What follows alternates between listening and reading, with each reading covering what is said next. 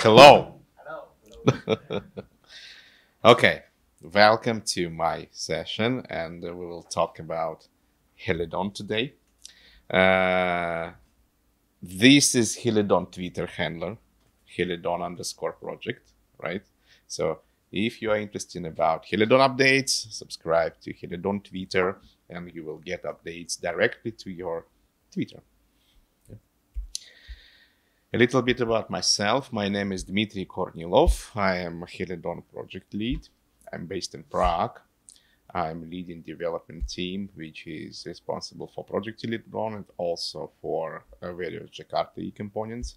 This is not only team working on Helidon. We also have team in US, right? So we have two teams, right? Again, about Twitter, here is my Twitter ID, right? The second one is 0, right? So if you want to subscribe, I'm posting updates about my projects. So you're welcome. Agenda for today.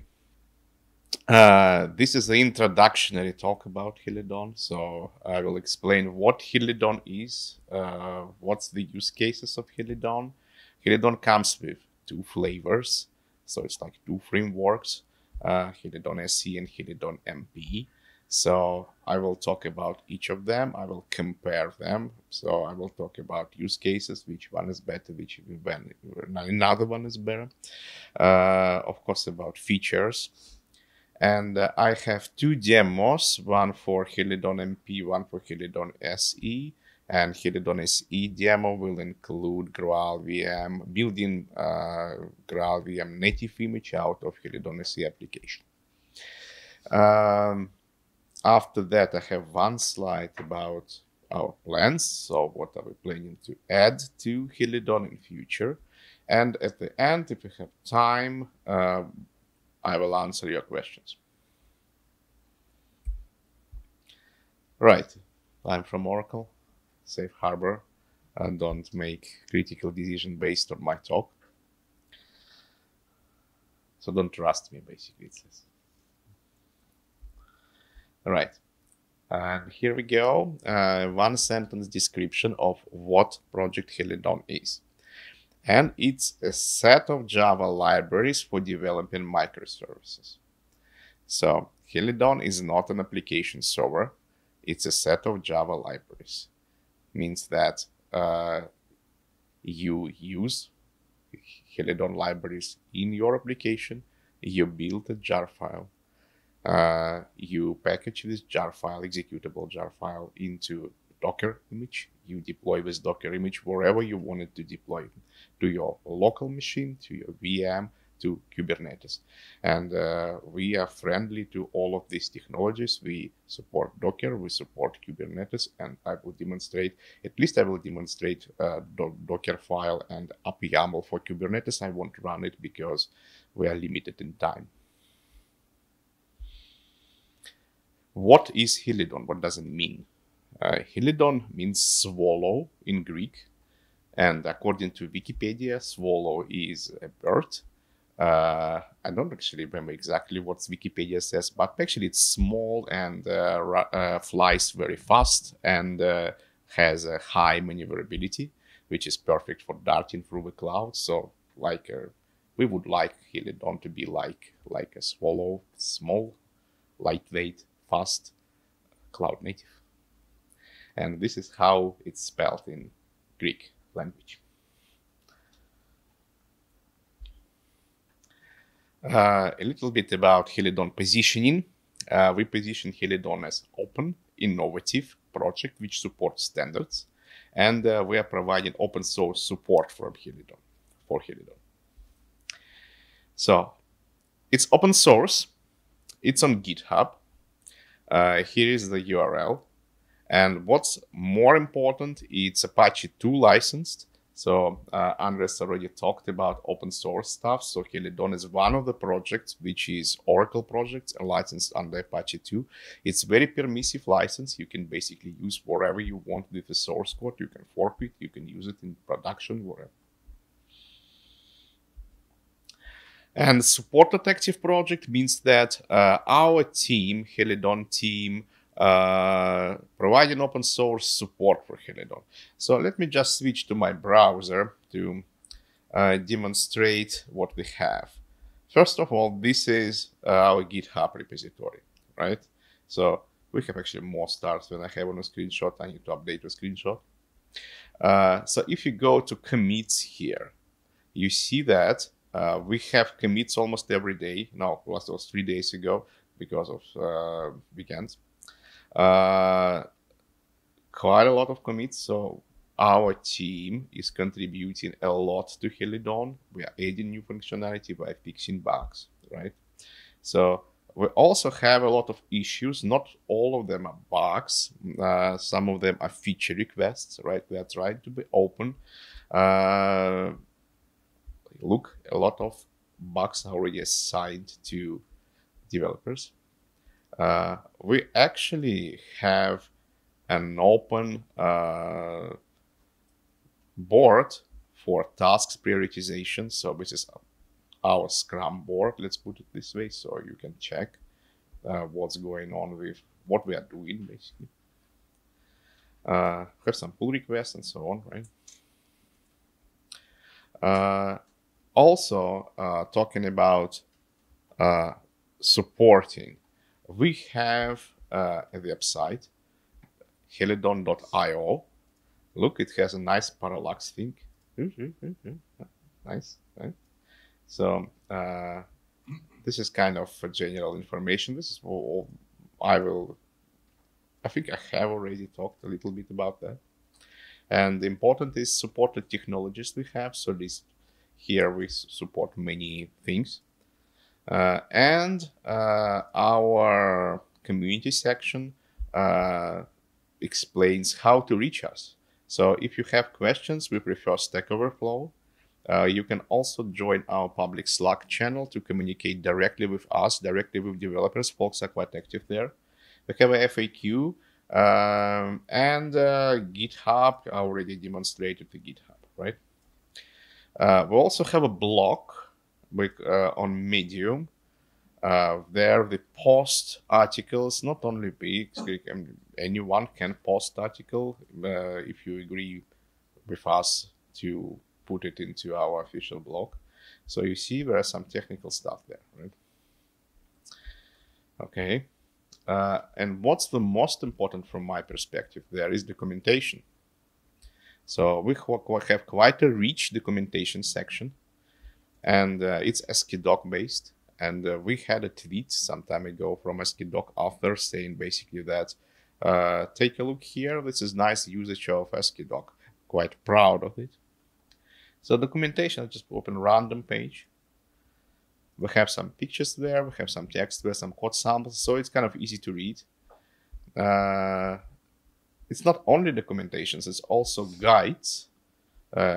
We see that guides is very important because if you're looking for some kind of functionality, like for instance, again metrics or again health checks or again JPA or using GraalVM, for instance, or full tutorial of Helidon MP, you can just go there, right, and copy paste this code into your project, and it's well explained and so on.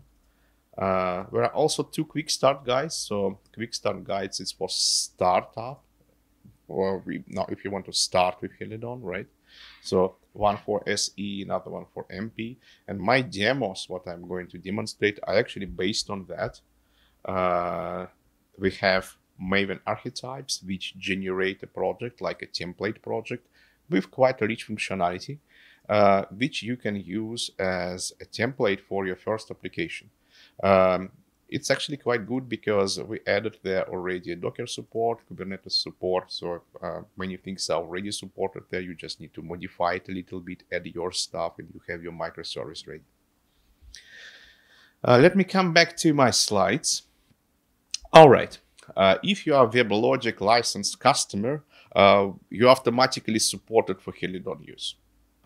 This is actually great because if you are a WebLogic user, this is application server, you run monolith applications there, and you want to migrate your applications to microservices, Helidon microservices, or you want to extend your application using microservices, then I think it's a great idea to use Helidon because you don't lose support, right? So if you have any questions, you can submit bugs, you have priority support and so on. Right, so you've seen that already. So you know what next one is going to be, right? So that's kind of anyway. So this is how Helidon fits into the landscape of modern Java microservices frameworks. And quite a few of these frameworks are here, and I categorized them into 3 categories: micro frameworks, micro profile based frameworks, and full stack frameworks, and sorted out by footprint size from smaller to larger, right? So micro frameworks, samples are Javelin, Spark Java, Micronaut, small footprint frameworks, but functionality is sometimes limited because of the size. Micro-profile based frameworks, frameworks implementing micro-profile. By the way, raise your hand who knows what micro-profile is.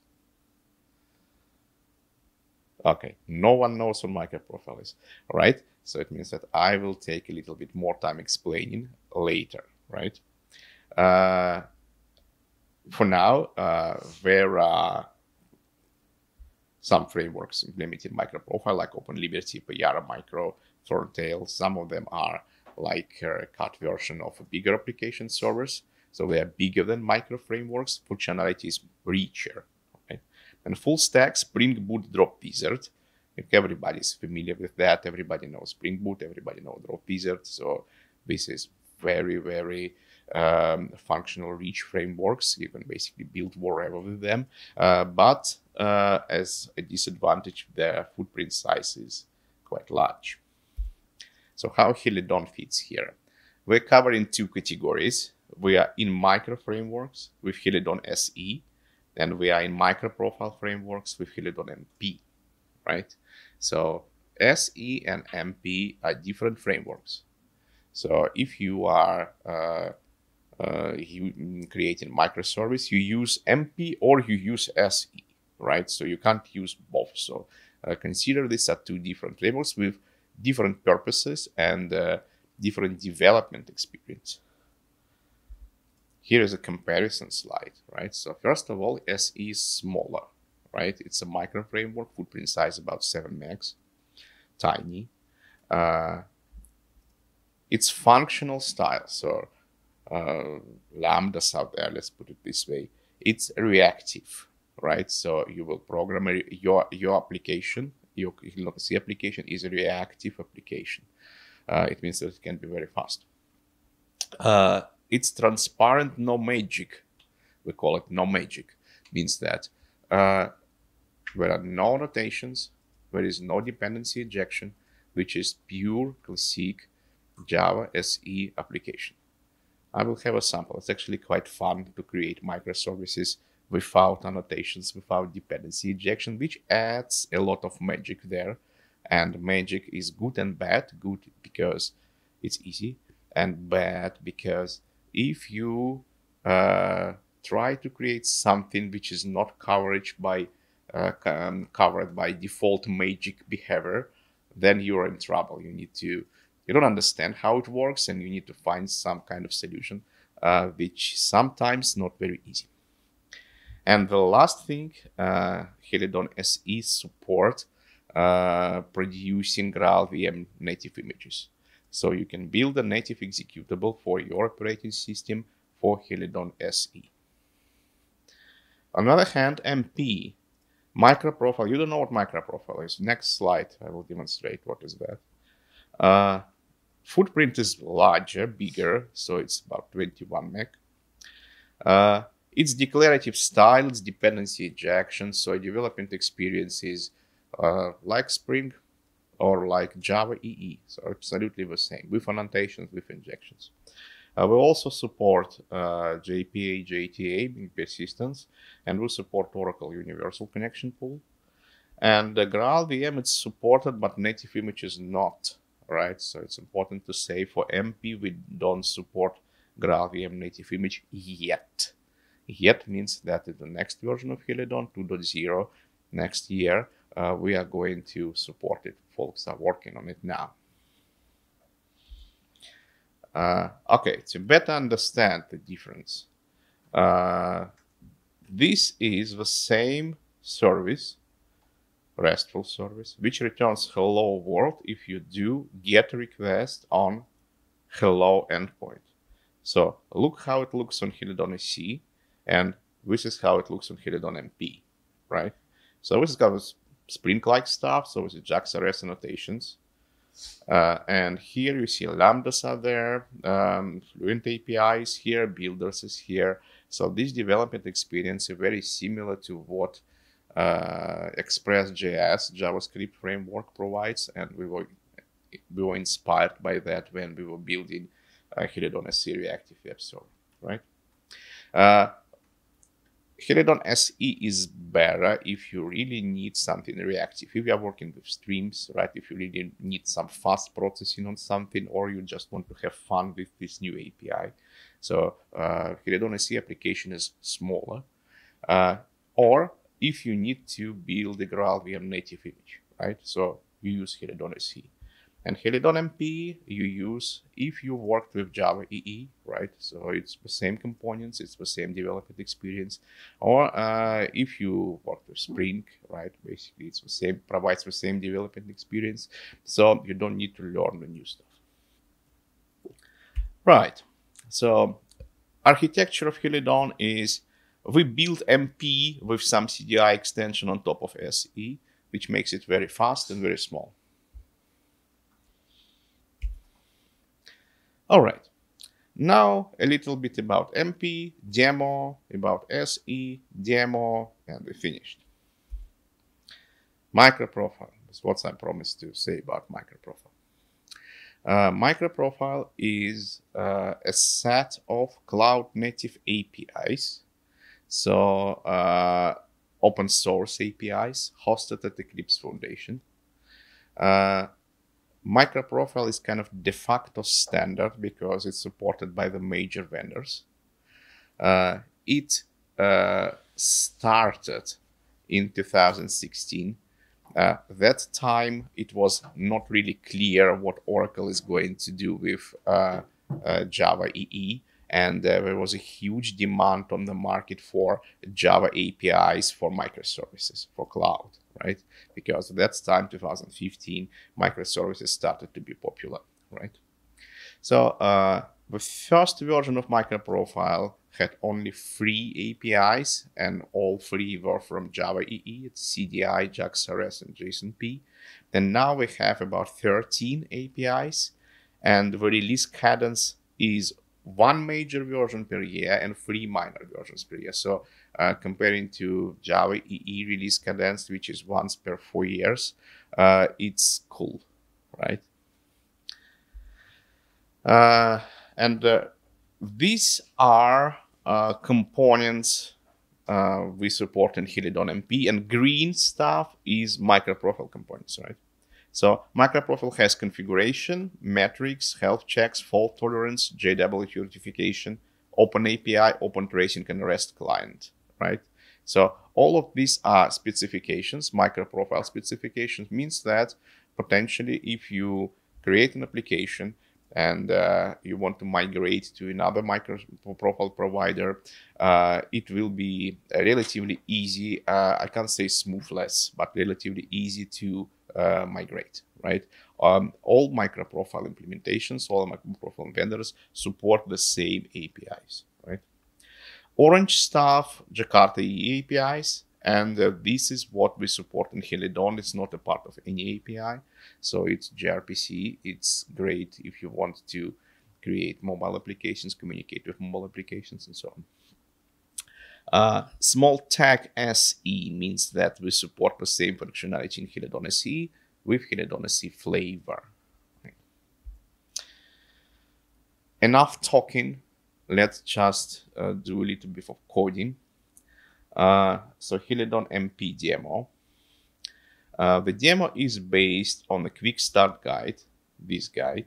So what you have to do, or what I've done, or I've done it already to save time. I used that command, copied and pasted it to terminal to generate a Helidon MP quick start application.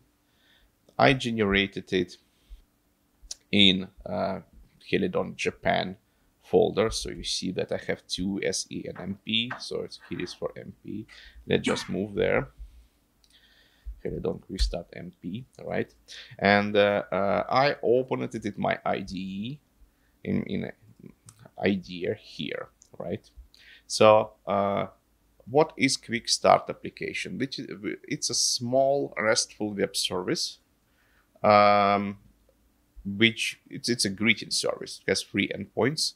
One endpoint is returns hello world. Another one returns personalized greetings. So you pass a parameter, your name, it returns hello, whatever name is. And third endpoint is used to change your greeting from hello to something else, right? I will demonstrate it in a bit. But let's start with POM.XML. So look, POM.XML is very clear. So we have some dependencies and we have a build. So nothing extra, no fancy stuff, right?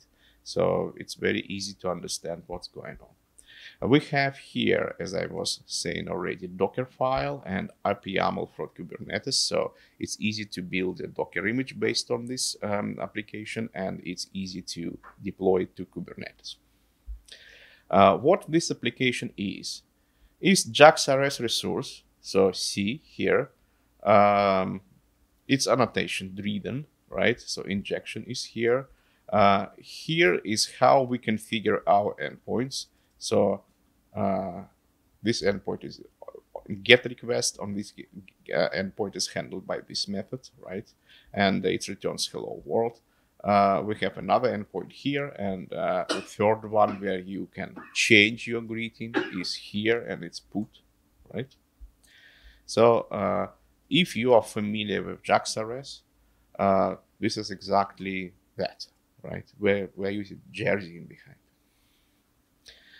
Okay, now let's build it, make sure that it works. Maven package.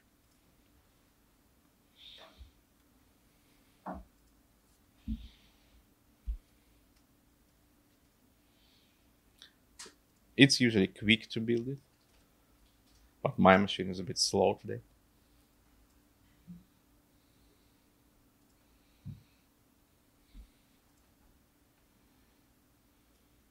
So it's running some tests already. Right? Yep. Yeah. Not yet. Yeah.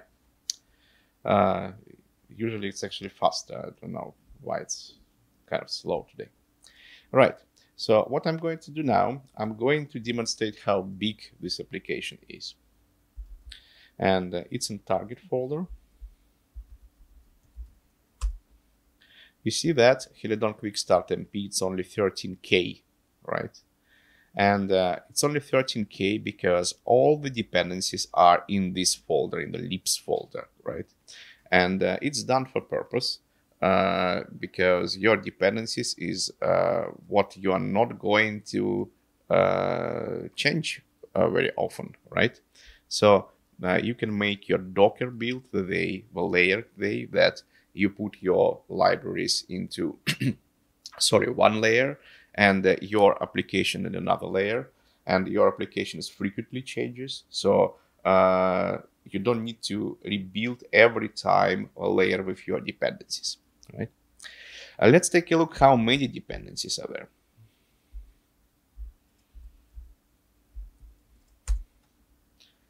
Quite many, right?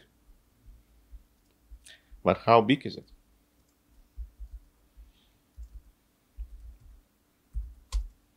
$21 meg.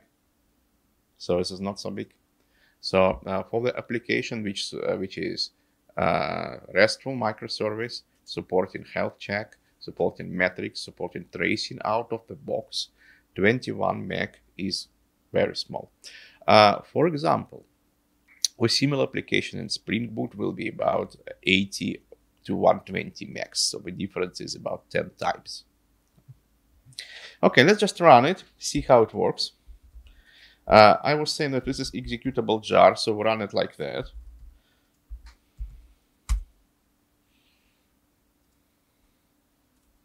The startup time, right?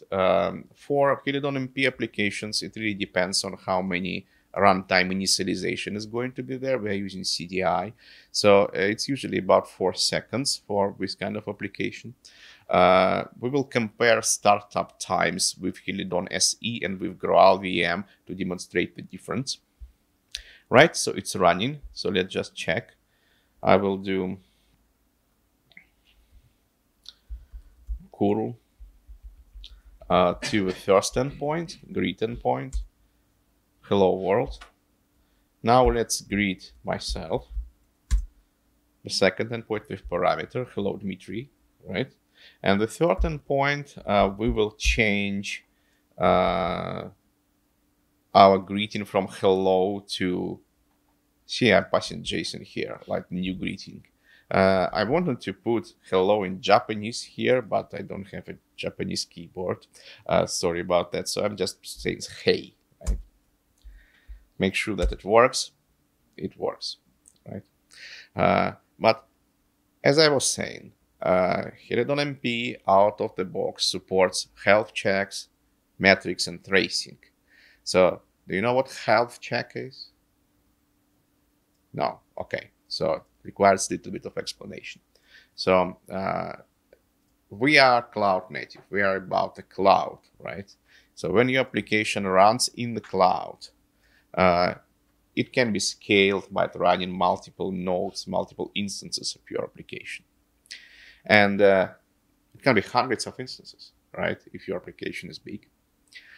What if some of their instances are failing? Because, it happens. If it never happened to you, it happens. It will happen in the future. It means that this node has to be restarted or discarded, and a new node has to be created, right? But how the system discover that your node is not responding or not healthy, right? This is exactly why health check is needed. Health check is microprofile specification, right? And it's all about providing an endpoint which returns the node state. And the state is up or down, right? And it's calculated from different health checks. So you can have X number of health checks. Well, first health check can be like hip size check, right? So if run out of hip, then down. If hip is fine, then okay, up, right? Another one can be disk space check. Third one can be, I don't know, database connection check. It's up to you, right? So, and their final result, if any of your health checks returns down, then the final result is down. It means that your node has to be restarted or discarded. And health checks is not designed for human beings. It's designed for automatic systems. Kubernetes can deal with it, right? Automatically. Let me demonstrate. So we do, let's say, liveness, where liveness health check and readiness health check. Readiness, it means that for readiness, your application ready to serve requests or not, and liveness for like when it's already running, checking is it still fine or not. So we'll do liveness, endpoint is health check leave, right? You see, it's up, and by default we have 2 checks, 3 checks. One is deadlock check, which is fine. Another one is disk space check is also fine, and heap memory check is also fine. And you can use health check API in your application to create your custom health check, and all of them will be added there, right? These are health checks. Another good feature which we have in Helidon MP is metrics. And if a health check is about node state, metrics is about telemetry, right? So you can record some data and look at that using some nice graphical UI. So there are some open source tools which designed for metrics. One of them is Prometheus, which collects metrics data, and another one is Grafana, which displays that collected data in the nice graphs and stuff, right?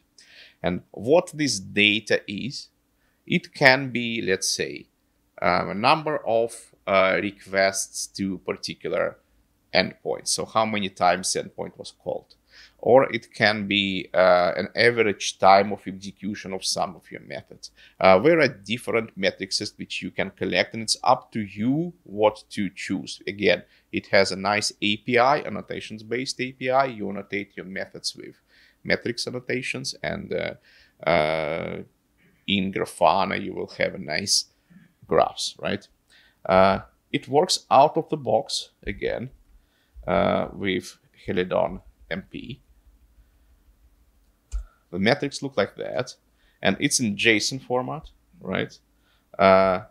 If I remove that header, then we will get it in Prometheus format. Sorry, there is an error because it's not JSON. Metrics, right? So this is Prometheus format, which is kind of a properties file. And this is what Prometheus understands. If you had Prometheus installed, then by default, you'll get all the data Prometheus understands, right? Let's come back here. So metrics, 3 sections: vendor metrics, base metrics, and application metrics. I don't have application metrics because I don't have custom metrics, right? So base metrics is what each micro-profile metrics implementation should provide. So if you use Payara, it will provide the same things, right? If you use, for instance, Quarkus, it will provide the same things. Vendor is what vendor decides to put there. So we Helidon developers decided to put there these metrics, right? Like how many requests we have, some gRPC stuff, and so on, right? And application, I don't have it, again, because I don't have any custom metric. This is what you added to your application, right? Okay. Good. I think we've done with Helidon. We don't have much time, right? So I need to speed up. Let's talk about SE. So Helidon SE, 3 components: reactive web server, configuration, and security, right? Reactive web server, which is the main component you are using.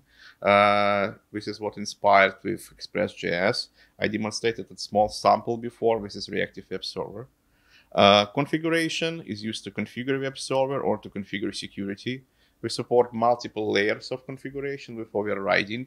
We support hierarchical configuration model. We support dynamic updates, means that if your configuration updated, your application can be notified without restart. It's extensible, so you can create your own configuration sources. And security, we basically support authentication providers, authorization providers, everything related to security. Works with that you configure everything in the config file. You say in your code apply, and it applies everything, right? It's also extensible, so you create your own providers. GraalVM, important thing.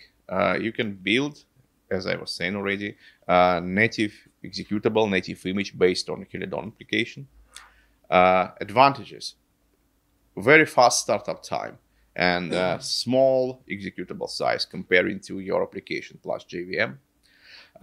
We support 2 profiles. You can build native executable on for the operating system you are running on, means that for macOS in my case. And the second option is to build a Docker image with a Linux executable inside. This is for distribution. Okay, let's go demo.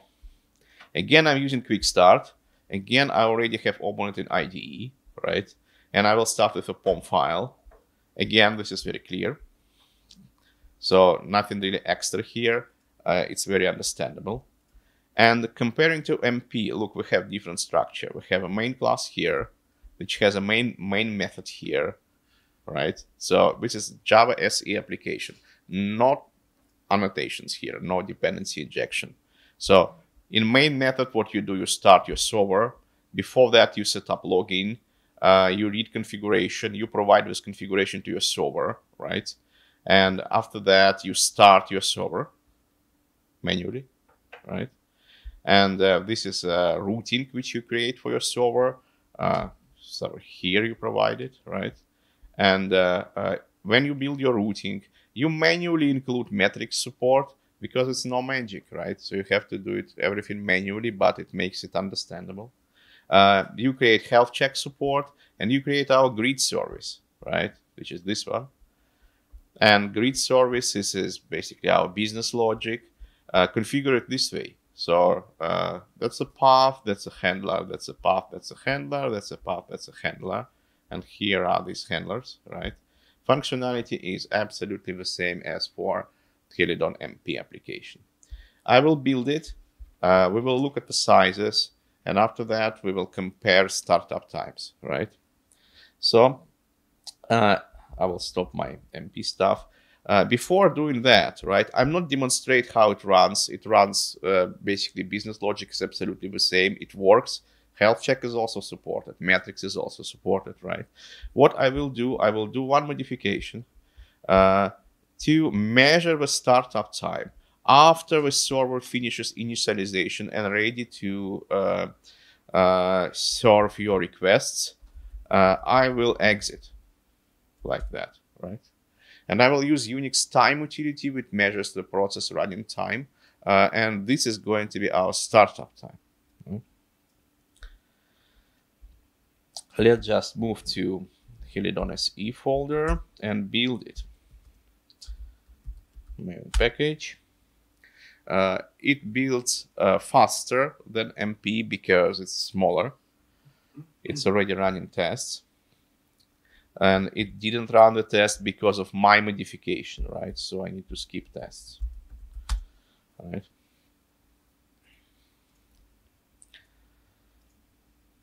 We're done, right? Let's take a look at the sizes. So Helidon SE application, 28 megs. Again, dependencies are in the libs folder. Listing libs folder. See, there are much less dependencies than in MP. Another thing here, we are trying to use JDK for everything. We are not willing to add many third-party dependencies. This is by design, right? So we are not like having whole of the world as third-party dependencies as other frameworks do. So quite a few of them. And the size is 6.4 megs. So whole application is less than 7 megs. And this is 3 times less than Helidon MP application and like more than 10 times less than normal cloud native stack application, right? Okay, now let's run it and you will see the startup time. I'm running with time Java jar target Helidon SE jar. Oh, sorry. Mistake. 2.77, right? So that's the startup time. 2.26, 2.72. So it's more than 2 seconds, right? Now let's build a native image, GraalVM native image based on this application, right? And in order to build it, I just need to add a profile, p native image. That's it.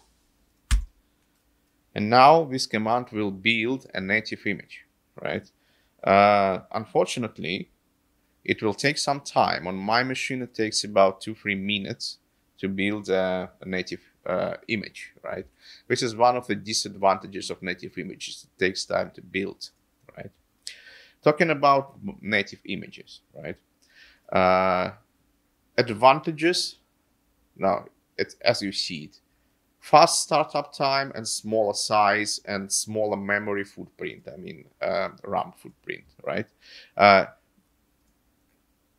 It's a trade-off, right? Startup time, you will see that it's really, really small. But on the other hand, the difference in a couple of seconds or maybe 3 seconds doesn't really make sense if your pod provisioning in Kubernetes takes about 30 seconds.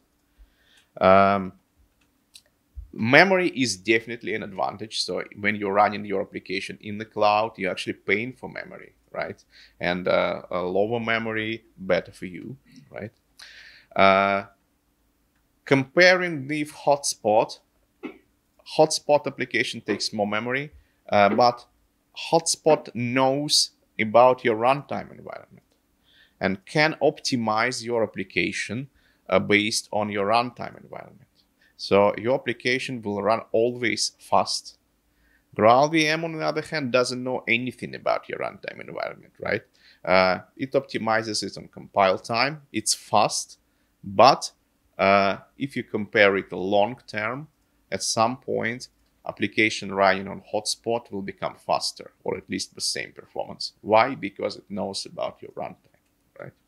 So using GraalVM is a trade-off. It really depends on what you need. It really depends on what you expect from your application, right? If it's a long-running service, maybe it's better. You don't care about your about memory and startup time, then I guess that hotspot is a better solution. If you care about memory and startup time, like it's great for functions, for instance, so it runs almost immediately, then GraalVM is definitely your option, right? So think carefully. We have it built, right? Take a look at the size first. So this is our native executable, 28 megs, right? I think before, actually, I had it built before, and I looked when I was saying a size of a jar file. I was saying 28 megs. It's 11K only, right? So my mistake, right? 28 megs is native image, right? Is it big 28K, 28 megs? No, it's not. So if you distribute your application with JVM, it will be much more, right? Let's just run it and see how fast it starts. Time. Target. Helidon, see? 0.03, 0.03. So it starts almost immediately, right? So for comparison, on JVM, application starts on my machine about 2 seconds, right? And Helidon MP application about 4 seconds, right? So that's it about GraalVM.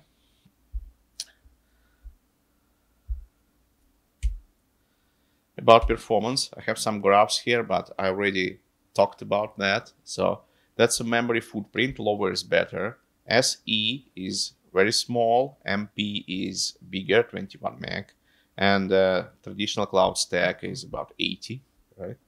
And startup time, GraalVM, you almost can't see it. It's so small, right?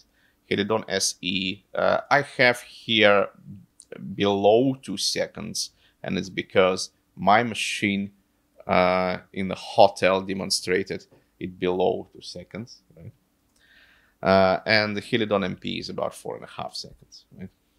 Another important graph here, it's based on open source data from Tech Empower data. Number of requests processed per second.